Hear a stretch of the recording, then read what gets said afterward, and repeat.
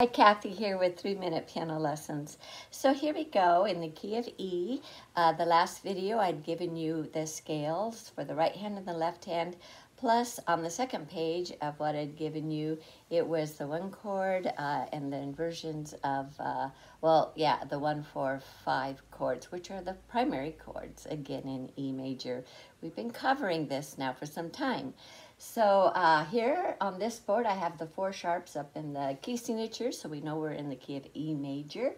Again, to acclimate you to my board, this would be middle C, so it wouldn't be this E that I'm talking about here. It would be the low E, and it has its own ledger line. And again, please remember that we're in the F clef, so don't get yourself confused. This is not middle C.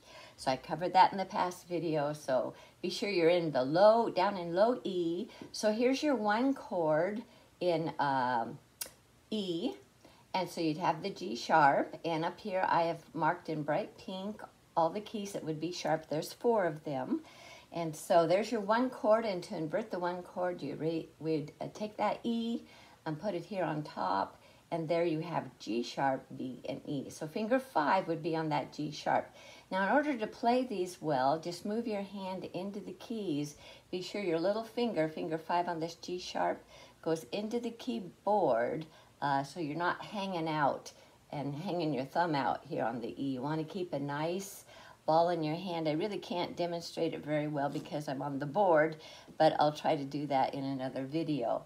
But just to practice, move your hand up into the keyboard so you keep that ball in your hand and you're over the keys. So you have a good hand position, you have a good grip on that G sharp with your little finger. Your little finger is a weak finger.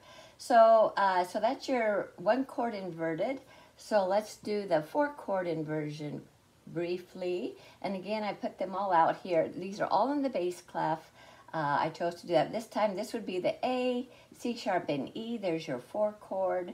And again, to invert that, we're going to put C sharp on the bottom, E there, and the A on top. Now see how close you are to the middle C here already. And then we also inverted the 5 chord. So from E, 1, 2, 3, 4, 5, B is on the bottom, D sharp's in the middle, and now you have an F sharp. So that feels strange, but move your hand into the keys and get a good strong grip on your B, D sharp there with finger 3, and then your thumb would be finger 1 on F sharp. So that is included with this video, so practice your inversions on the primary chords. See you next time.